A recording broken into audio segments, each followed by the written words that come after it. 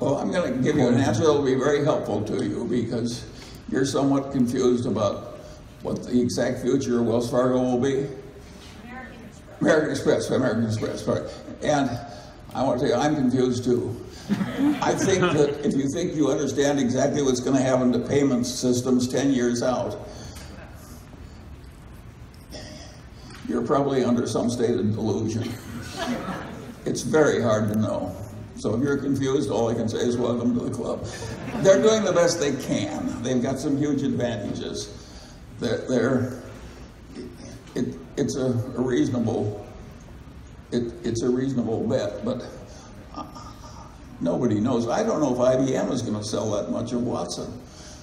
I always say I'm agnostic on the subject, and you're talking about the payment system 10 years out, and I'm agnostic on that too.